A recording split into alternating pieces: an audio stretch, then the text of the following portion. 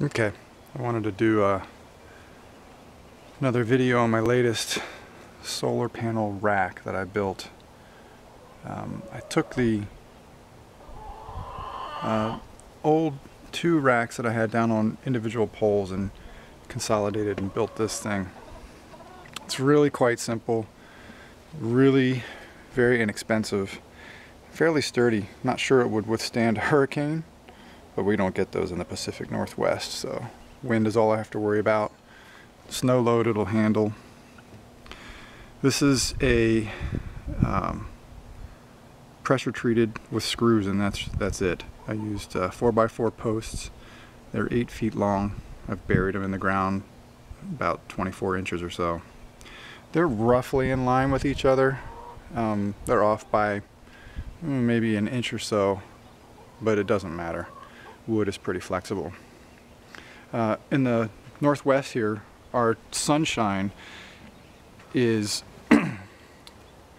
very high in the sky in the summer, very low in the winter.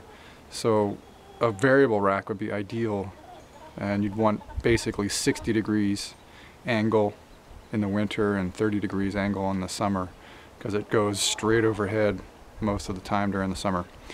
But this is more of a kind of a portable system. If I needed to move this, I would, but the backyard serves its purpose, which is a backup with grid tie capability. So I keep it at 45 degrees, and that seems to work fine for what I'm doing. So pressure treated 2x4x8s run the length. At the top, you can see here I've mitered along the length so that I could get it flush. And then at the bottom, that rack is square at one end and then 45 at the other.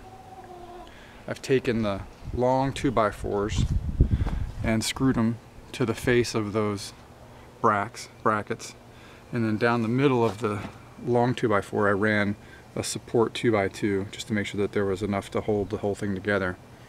At the end down here, let's see if I can adjust this. For the system I've got, it wasn't long enough with a 2x4x8. I needed another 1.5 feet or so. So I just screwed a couple of pieces together, and that gets me what I need. On the front side, along the panels, I measured.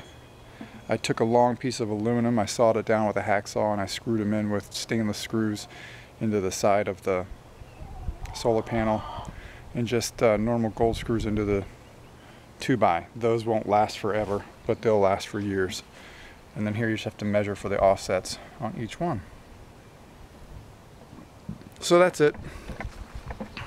Really quite sturdy. I don't have to worry about it getting blown over. You can see if I move it, it's flexible, but it's wood. But that'll withstand pretty much any wind. We had 50-mile-an-hour winds here the other day, and they didn't get affected at all. Total cost for the wood and the aluminum brackets is probably under 50 bucks, maybe a little bit more, 60, something like that, which is far cheaper than getting steel racks, which can run you hundreds of dollars. Good. Those are 125 watt panels, 4 of them.